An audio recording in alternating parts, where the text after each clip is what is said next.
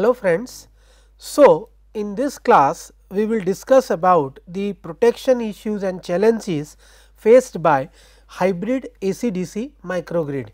So, we will consider first AC microgrid, then we will consider the DC microgrid, and then we will also discuss the hybrid AC-DC microgrid.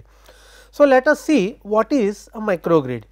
So, a microgrid is a medium voltage or low voltage distribution network having renewable energy sources as a distributed generators or distributed energy resources such as photovoltaic based generators, wind turbines, fuel cell and several energy storage devices like supercapacitors, batteries and flywheels.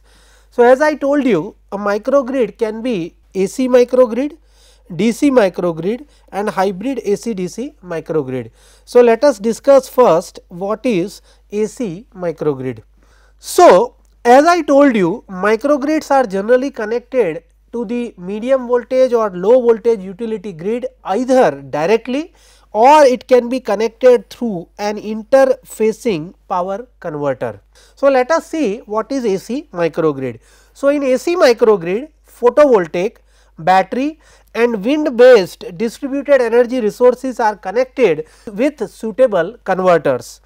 So, protective relays and circuit breakers are also connected in a particular line, so that whenever fault occurs we can detect the fault as well as we can isolate that line or section for the maintenance work and we can restore the power supply as early as possible. Now, let us see what is the structure of AC microgrid. So, here the utility grid is there. Through the transformer we have a bus which is known as point of common coupling. So, before point of common coupling we have a relay along with the circuit breaker. So, that if we wish to disconnect or isolate this utility grid from rest of the system, that we can do by opening this circuit breaker. Then we have feeder on which several lines are connected, like we have line 1, line 2 and line 3, line 4, line 5, line 6, line 7 and line 8.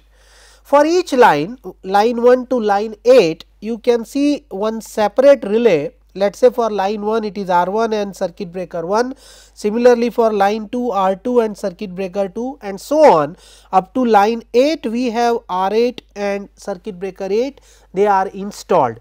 So, if any fault occurs in line 1, then relay R1 has to sense this fault and it has to give the signal to the circuit breaker 1 and circuit breaker 1 has to isolate the faulty section without affecting the remaining lines or healthy sections. Several loads are also connected like AC load 1, AC load 2, AC load 3 and so on, and on this side you can see we have a PV based generator with battery. They are connected with the converters. Here DC to DC converters are there first and then we have DC to AC converters are there. So, we have PV based generators, we can connect directly diesel generator also or we can connect the wind farm also. So, we have a wind farm, then we have AC to DC converter and then we have DC to AC converters. So, this is nothing but the structure of AC microgrid. Now, let us see protection aspect of AC microgrid. So, the basic requirement of any protection system if we are using for distribution network is to isolate the smallest possible section of the microgrid during faulty situation. So, conventional distribution network is protected by inverse definite minimum time overcurrent relays associated with circuit breakers. So, in the conventional distribution network, the protection coordination between the relays, reclosers and fuses, that is well established, because the structure of this distribution network is radial in nature. However, whenever we introduced distributed energy resources in terms of solar, wind or others, then the power flow in the distribution feeders no longer remains unidirectional, it becomes bidirectional. Hence, the coordination between the protective devices like relays, reclosers, fuses, that is either different or it can be partially lost or it can be completely lost depending upon the situation. So, if I consider the what are the challenges for the AC microgrid, then because of the presence of distributed energy resources in the distribution network, following challenges are faced by AC microgrid. The first is the false tripping of lines or cables. So, if fault is in line 1, then line 2 or line 3 may trip unnecessarily. Similarly, the second is the variation in the level of magnitude of fault current because of the type of DG, size of DG and the location of DG, all the three are variable.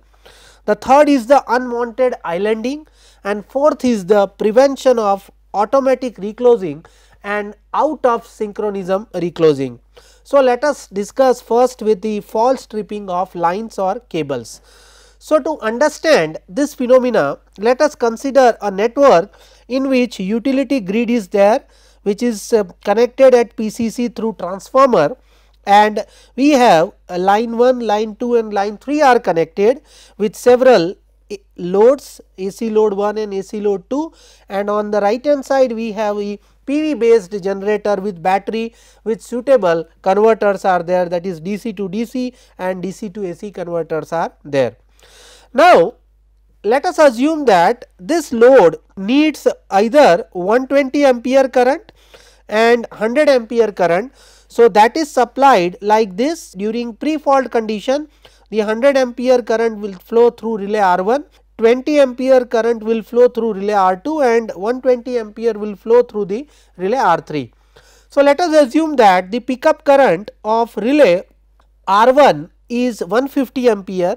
So, relay will picks up and senses the fault if current exceeds above 150 ampere on primary side.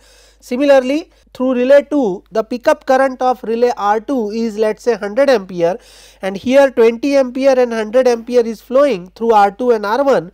So, relay does not pick up in normal condition. So, both the relays do not pick up. Now, let us say fault is going to occur on line 2 at F1 with a current 90 ampere. So, there is a redistribution of current, and now you can see through relay R1 170 ampere current flows and through relay R2 50 ampere current flows. The pickup setting of relay R1 is 150 ampere. So, as 170 ampere is greater than 150 ampere, so R1 will picks up and it will initiate the command, and your circuit breaker 1 that is going to isolate in this condition. However, as relay R2 pickup is 100 ampere which is lower than 50 ampere, so R2 relay will not pick up. So, here as the fault is in line 2, but as circuit breaker 1 is going to isolate, because of that the other section will trip unnecessarily. So, this type of false tripping will isolate AC load 1 instead of the other line 2 where actually the fault is. Now, let us see the second issue, variation in the level of fault current. So, we know that fault current supplied by the synchronous generator based distributed generator is much higher than the inverter interface distributed generators of the same rating. So, in case of inverter interfaced distributed generators, the D axis and Q axis current values are limited to a maximum value irrespective of the fault level. Some modern voltage source converters are capable of providing larger fault current having fault right through phenomena. Hence, when we select or decide pickup of the relays, then we have to decide this very carefully based on the size, type and location of the distributed generators or distributed energy resources. The third point is the unwanted islanding. So, to understand this phenomena, let us consider one network which is fed by AC utility grid to the point of common coupling through this transformer, and here before PCC we have a relay and circuit breaker, and the current through this relay R is 70 ampere in pre-fault condition. We have several loads connected, AC load 1, AC load 3 and so on 3 lines shown by green color, and the distribution of current in pre-fault conditions are such that the total current here that is 210 ampere. So, here you can see that when there is no fault or during pre-fault condition, current through the relay R that is less than the current through the relay R1. Through relay R 70 ampere current is there, whereas through relay R1 100 ampere current is there. However, on the same network which is shown on right hand side, if fault occurs at F1 on this line, then the redistribution of current takes place, and now you can see through relay R 190 ampere current flows, whereas through relay R1 only 20 ampere current flows. So, after the occurrence of fault at F1, current through relay R is much higher than the current through relay R1. 190 ampere is greater than 20 ampere. Hence, this relay R senses this fault at F1 and it initiates the command, and circuit breaker will trip. This circuit breaker will trip unnecessarily as fault is at F1. So, circuit breaker 1 has to trip, but instead of that circuit breaker this near to relay R before PCC that will trip. So, this is nothing but the unwanted islanding of the microgrid. Now, isolation of utility grid from the microgrid that makes the case of islanding, and all the connected loads and DGs will be disconnected from the microgrid. Hence, it is necessary to restore the system as early as possible. So, islanding is a major disturbance for AC microgrid, and unwanted islanding that should be avoided as far as possible. The fourth is the prevention of out of synchronism reclosing. Now, we know that it is usual practice in distribution network to use auto reclosers, as majority of faults are temporary in nature. 80 to 90% faults in distribution networks, they are temporary or transient in nature, and they die out maybe after one cycle or 1.5 cycle. So, in a microgrid we have to use automatic recloser, so that if any fault occurs we can reclose the pole of the circuit breaker, and so that if fault is there then they already die out and system becomes a normal condition, or it is already there in the normal situation.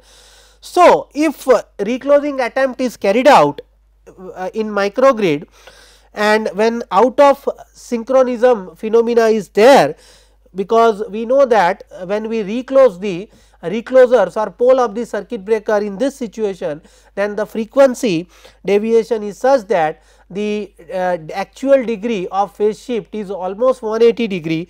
So, if we reclose this thing, then large circulating current will flows, and that is going to damage the loads which we have connected in the distribution network or in the microgrid. So, availability of resynchronization equipment at microgrid PCC should be always considered. So, microgrid can be reconnected with utility as early as possible. So, with this background, let us see what are the different protective schemes that is used in AC microgrid. So, for AC microgrid the 4 different types of schemes are used, and the first scheme is the directional overcurrent based protective schemes. So, normally inverse time directional overcurrent relays are used in this case. However, it is very difficult to decide pickup of this relay when the different renewable energy sources as a distributed generators are connected, and when power flow becomes bidirectional. So, it is very difficult to decide the setting or pickup of the relay, and hence incorrect setting may lead to false tripping and unwanted islanding if I use directional overcurrent based protection scheme. This scheme is not reliable, since the fault current level varies significantly when microgrid is worked in an islanded mode, and in the other case when microgrid is working in a grid connected modes. So, it is very difficult to decide the pickup of the relay. The second type of scheme, that is known as differential protection schemes. So, in differential protection schemes, this scheme works on the principle of synchronized phasor measurements using a communication network. So, load balancing and transients during switching of different distributed energy resources are the major challenges for this type of protective scheme, and this scheme also requires a communication channel, which is a major drawback. If there is a failure of communication channel, then this scheme is not going to work, and we have to use or we have to depend on some backup scheme. The third type of scheme, that is known as voltage based protection scheme. So, this scheme monitors the output voltage of the distributed generators and then transforms the phase quantities into the dq quantities, so that any fault in the network is reflected as a disturbance in dq quantities. So, this scheme utilizes a communication link between relays to discriminate internal and external faults. The fourth type of scheme, that is adaptive protection scheme. So, this is the latest scheme and it works based on microgrid central controller, which updates the protection settings according to the microgrid operational mode using some communication medium. So, when microgrid is in islanded mode, the setting will be different. When microgrid will be in grid connected mode, the setting will be different, and this will be updated automatically without user intervention using communication link.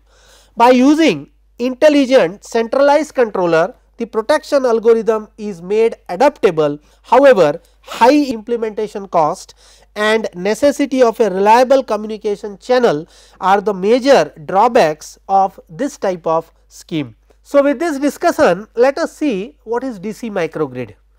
So, use of DC microgrid reduces number of conversion stages. This is a structure of DC microgrid, and you can see these blue lines, these are the DC cables, and these are connected with the PV based or battery based generators through only DC to DC converters.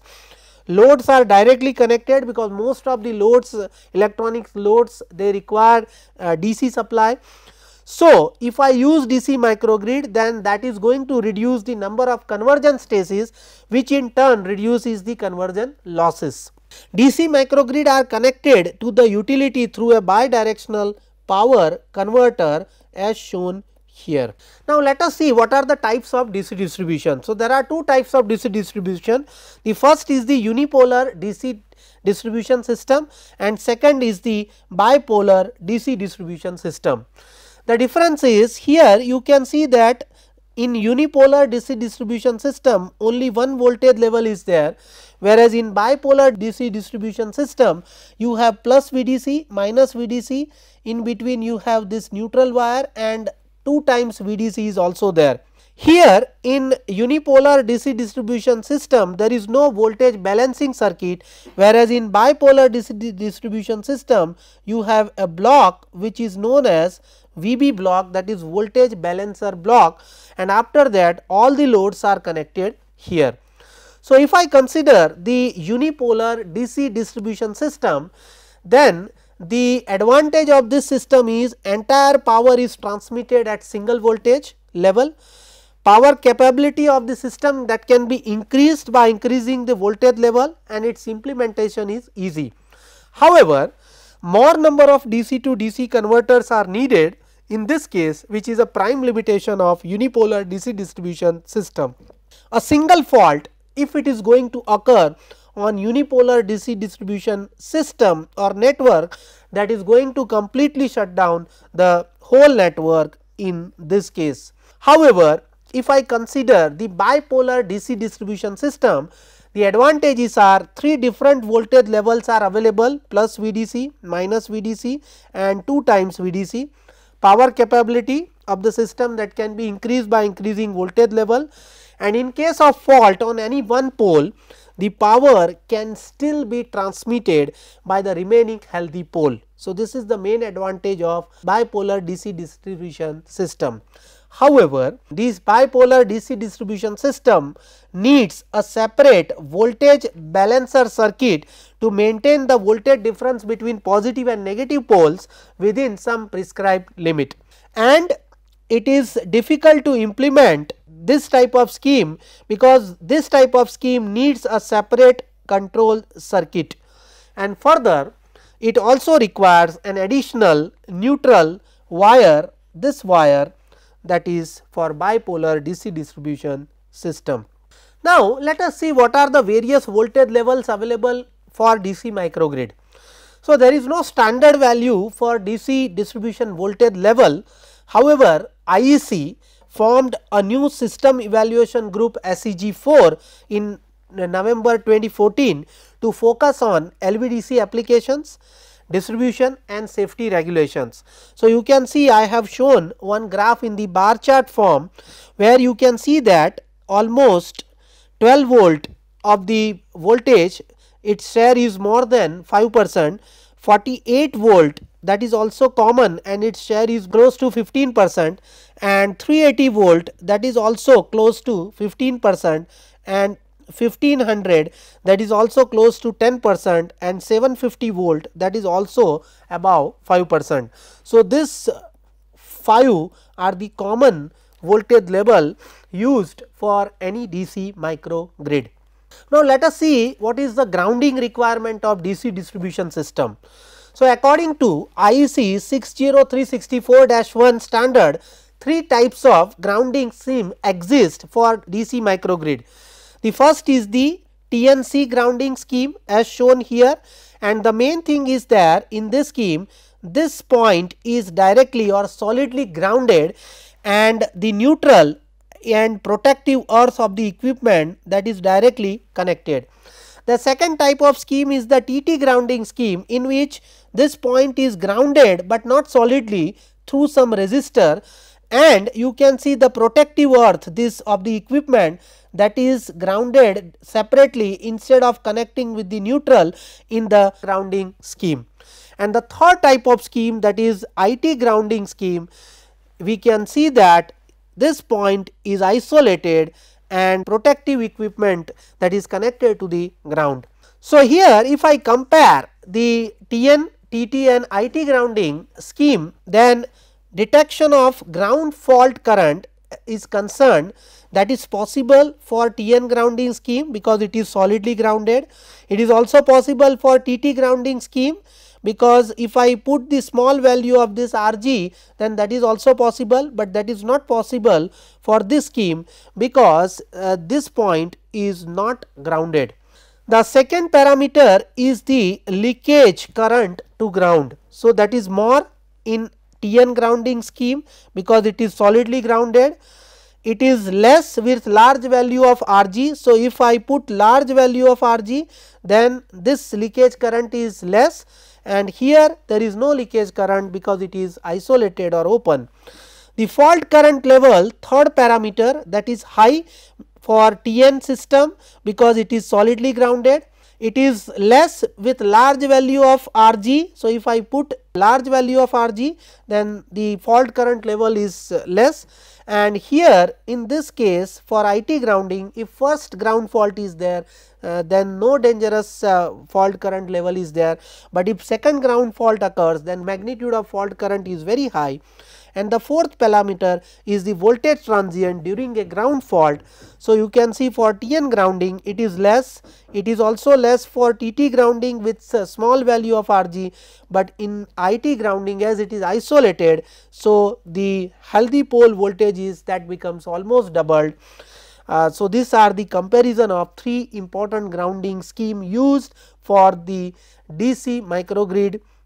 Now, if I consider the fault analysis condition in DC microgrid, then in a DC microgrid, a fault whenever it occurs, it is a very critical issue because the level of fault current in the DC microgrid that depends on type of DC distribution grounding, which we have discussed 3 types, and the DC microgrid voltage level.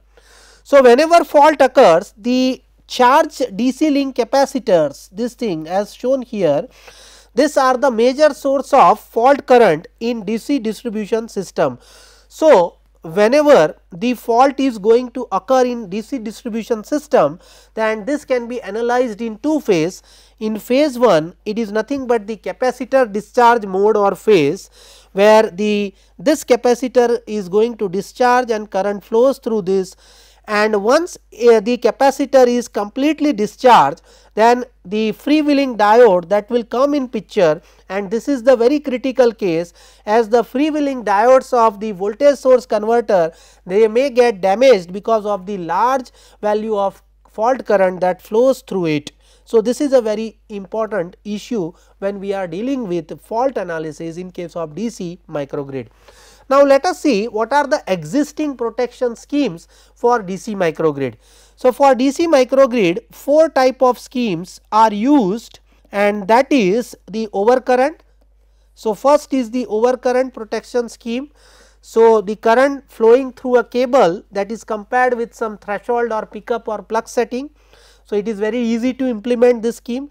However, if I use this scheme, then it is very difficult to discriminate internal and external fault, because the power flow is bidirectional, and generally this type of scheme is used as a backup protection, but as a primary protection we do not use these because of the two main disadvantages. First, very difficult to discriminate internal and external fault because of the bidirectional power flow, and second, we need instantaneous operation which cannot be possible using this type of protection scheme.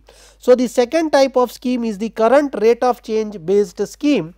So, this scheme is based on rate of change of current, and that value is compared with some threshold value. So, this type of scheme is very useful for DC network, and it can be used as a primary fault detection method. However, it is very difficult to detect high resistive ground faults if I use rate of change of based protection scheme.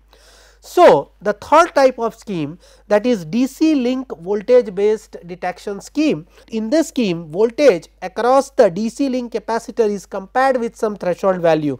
So, when V is less than VTH, then the fault is detected, otherwise it is a some external condition or normal condition.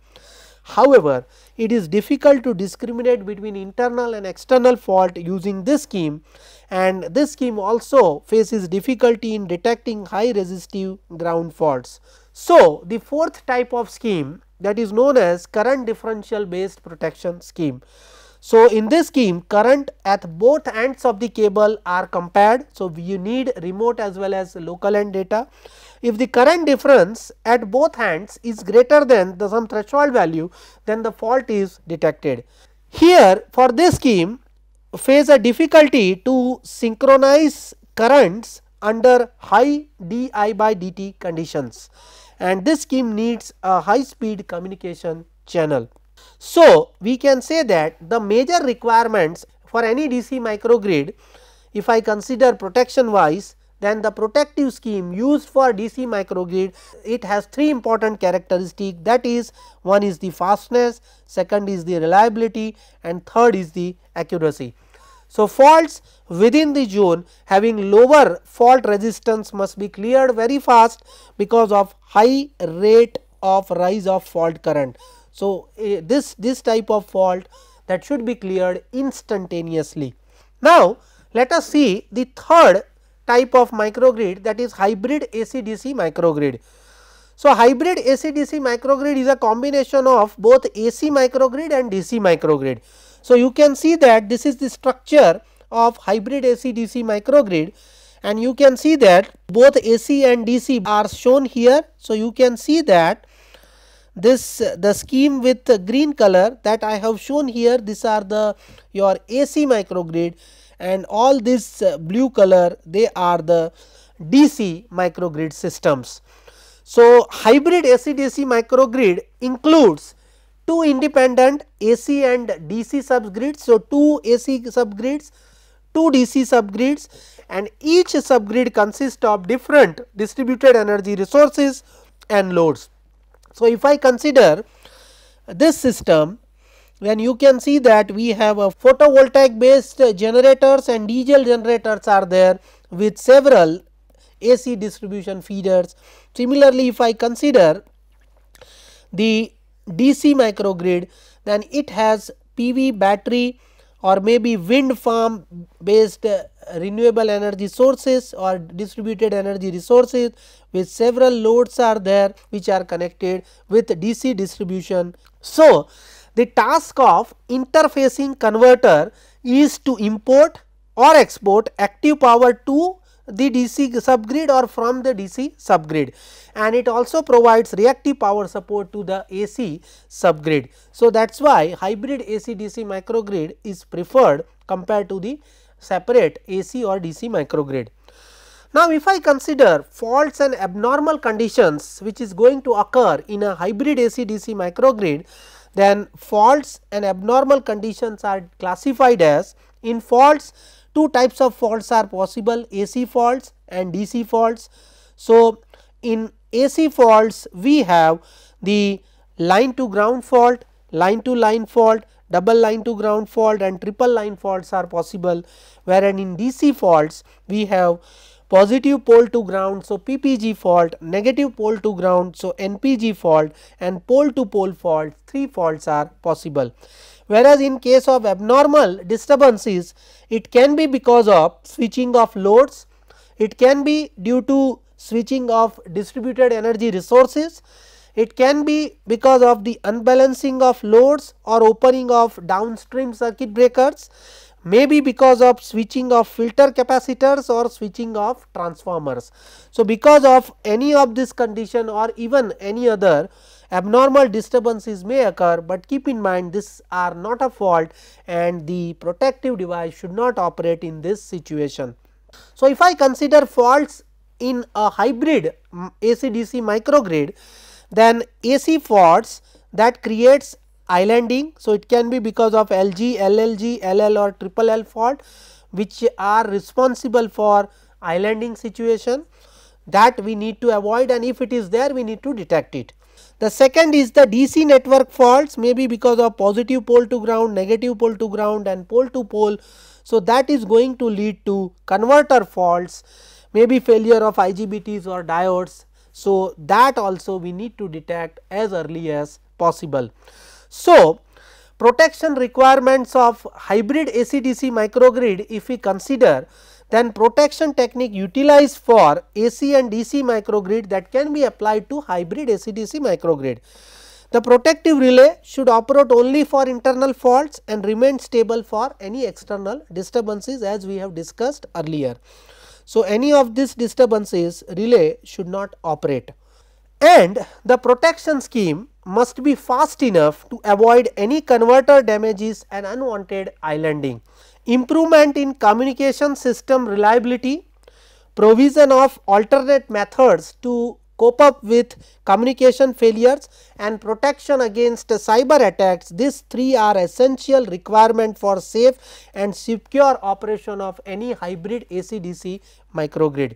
So, in this lecture we started our discussion with the AC microgrid. We have seen that what is the structure of AC microgrid, then what are the 4 issues faced by AC microgrid, and to tackle those issues 4 different types of schemes are used, that we have discussed. Then we have discussed DC microgrid, we have seen the structure of DC microgrid, and then we have seen that different 4 types of schemes are used, and we have also discussed the voltage levels used for DC microgrid. Along with that, we have also discussed that what are the various schemes or protective schemes used for DC microgrid, along with the 3 different types of grounding system. And then finally, we have discussed about the hybrid AC-DC microgrid, and we have discussed the faults and abnormal disturbances which are going to occur, and relay should not operate in case of disturbances, it operates only in case of fault. Thank you.